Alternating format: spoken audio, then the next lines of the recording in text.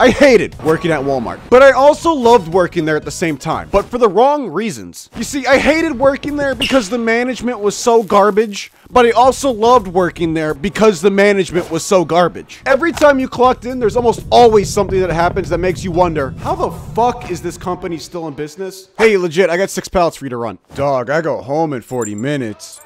Not anymore, you don't. I'll put you in for overtime. Bruh, what are you gonna be doing? Yeah, I'm just gonna sit here and watch you work to make sure you're doing a good job.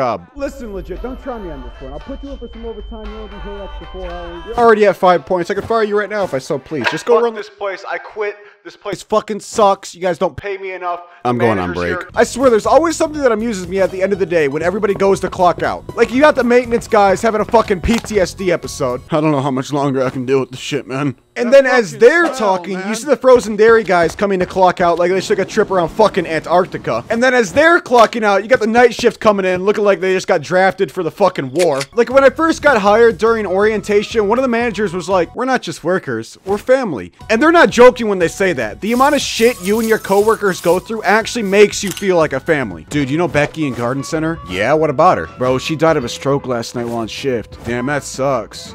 Get back to work. And when I say the amount of shit you have to go through, I mean it. God bless the maintenance workers of Walmart. If you're thinking about working maintenance at Walmart, here's what you can expect on a day-to-day basis. Used tampons, needles, shit-stained toilets, and there's been a couple times while I was working there where someone took a shit on the floor. And I haven't even gotten into pay raises yet at Walmart. Now, I have never been eligible for a pay raise at Walmart, and don't quote me on this, but I'm pretty sure it has something to do with how many points you have. If you have 4 or more points, I am 90% sure you're not eligible for a pay raise. Not that I'd call it a pay raise anyways, because assuming you made $14 an hour, you would only get a 28-cent pay raise. Hey, guess what? You just got a pay raise. Wait, really? Yeah, here's your pocket change, my guy.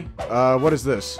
That's your pay raise. And for those of you that aren't too great at math, if you were to work at Walmart for 20 years of your life, you'd get a $5.60 pay raise. I've been working here 20 years, and y'all only gonna give me a $5 pay raise? Yeah, that sounds about right. Here you go. Now, let me tell you about the Walmart food real quickly. When you're going on lunch, there's pretty much only cold food or the deli food. Now, I usually chose the cold food because I swear that deli food has almost killed me. Yo, I'm going on lunch, bro. All right, you better be back in a fucking hour. Yo, deli, let me get some food. Damn, y'all got some straight dog shit over here, bro. Bro, did you throw up into that one? What the fuck is that? Bro, that's our corn. What the fuck? Now, I didn't even talk about the customers in this video because it would literally just be me fat shaming people. So here's all I'm gonna say. If your thighs take up half the aisle, it's time to get some help. But in all seriousness though, if you're looking for a job, Walmart isn't too bad. It's one of those jobs where you can just kind of clock in, dick around the entire time, and then get paid while doing it. Like, if you asked me where an item was in the store, and you actually followed my advice on where to look for it, your ass would be miles away from what you're looking for. Hey, do you know where the yogurt is? Yeah, I think it's in the arts and crafts section. So in conclusion, don't eat the fucking corn dogs at deli. They're disgusting.